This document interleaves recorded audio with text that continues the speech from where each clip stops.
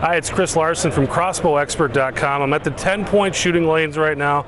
I've got the new carbon Nitro RDX from 10-point. It's their new reverse limb crossbow.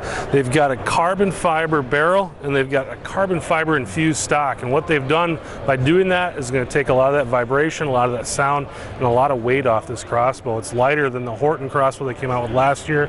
You basically have the same width. It's 10 inches axle to axle when it's cocked, but this one's 385 feet per second compared to the 370 on the Horton. They've also done a couple other things with it. This one you can get the AccuDraw on it just like with the Horton, but the sled is different. The dead sled on the Horton was basically just a straight pullback.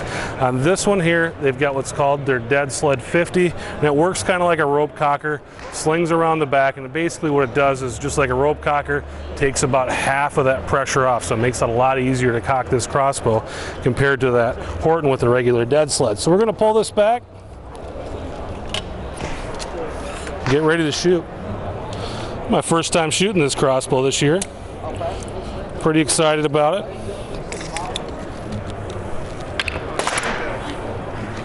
Got myself a Pro Elite arrow.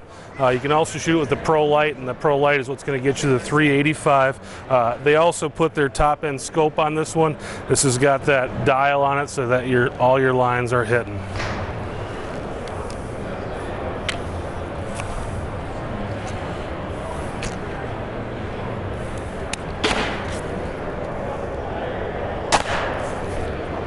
So a real quiet, hard-hitting crossbow from 10-point. It's their first reverse limb design. Of course, they had the Horton one last year, but this is the first one with a 10-point name on it. The guys at 10-point are really excited about it, and us at Crossbow Experts, we're really excited about it too. You can find this crossbow and the whole 10-point line at CrossbowExpert.com.